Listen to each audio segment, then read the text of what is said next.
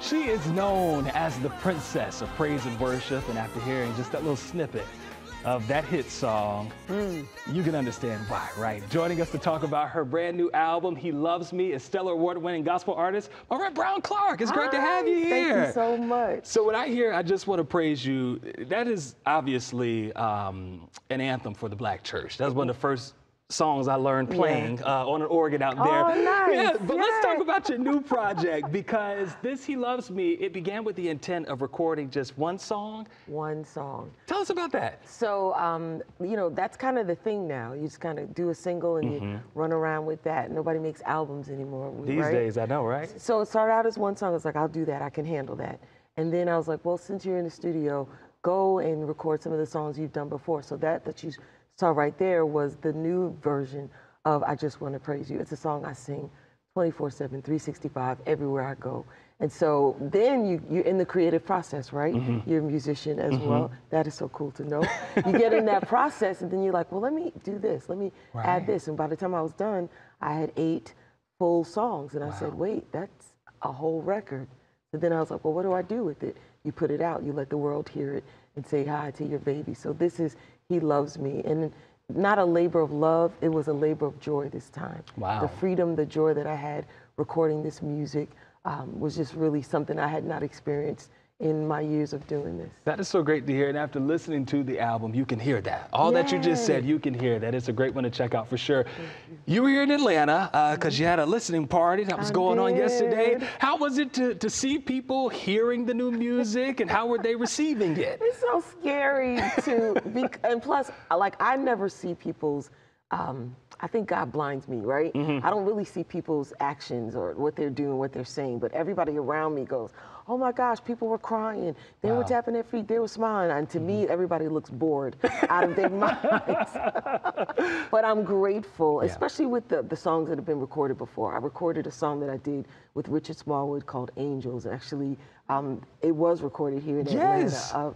Huge deal for me, and just my career just kind of catapulted me and what I do in ministry. And so to hear people hear the familiarness of the song and go, oh, they kind of like wax over, like, I remember where I was when I heard that, What is so crazy about this song is this was 1996, live in Atlanta. And what's interesting too, this is the church, House of Hope, Atlanta, where Pastor E. Dewey Smith is pastor there. This is where this was recorded. What does it mean to you, even being back in the city, when we know you were with Richard Smallwood? You guys recorded this album here.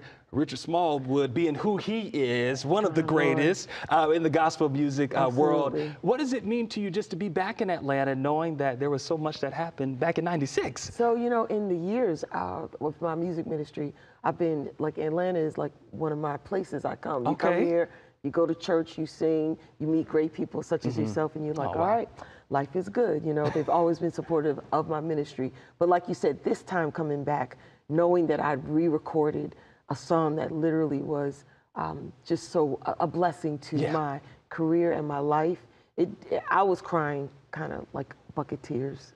Just with all of that knowledge. Probably a lot more. You know, that was before kids. That was before, you know, now my kids are grown. It's just like, I remember my frame of mind. That church is huge. You know, and I looked out like, we're really recording here?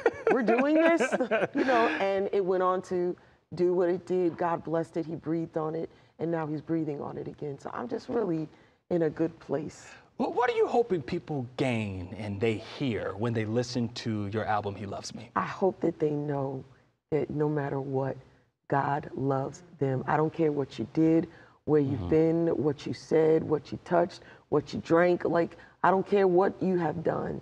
God loves you. There's nothing that you can do that will necessitate him not loving you. And so we beat ourselves up a lot. We're like, oh, I'm not good enough. I'm not smart enough. I'm not cute enough. I'm not, whatever that is. You don't need to do that. God loves you just the way you are. He's saying, come to him. bring your stuff, all of it, and let him fix you. And just remember that God is doing it because he loves you. I love to hear that. People, you know, be like, I think he's mad at me. I said, no, I don't know if he operates like that, okay? Don't play games like that. Exactly. He loves me. Maurette Brown Clark, so great to have you on the show this morning. Thanks for being with us. This is amazing. Yeah, I'm glad you had a great time. We had a great time having you here. You know? Be sure to check out the album, He Loves Me. It is out right now on all of the digital streaming platforms. Gravir, I'm telling you, it's one that you listen to in the car, and it blesses you in the morning for sure. So, you know,